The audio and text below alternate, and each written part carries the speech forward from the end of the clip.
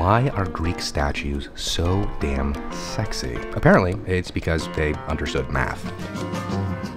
In Renaissance Italy, pale skin meant you were wealthy. Now I char my skin like it is an event at the Aesthetic Olympics. Our backyard is mostly dirt. It's been a sore spot for both of us. The rug was our step one. The math behind beauty is old. Fibonacci found it in rabbit populations. A ratio 1 to 1.618, roughly. One part small, one part bigger, perfectly related. Pacioli called it divine. Da Vinci turned it into art. They found beauty in nature. We found uneven lighting and soil that hates us. Turns out beauty isn't mystical, it's proportion. And it shows up whether you believe in it or not. In pine cones, in planets, In bodies, buildings, and backyards that still need work. we're not guessing, we're remembering, returning to something that's always been here. You don't have to be perfect, just in proportion.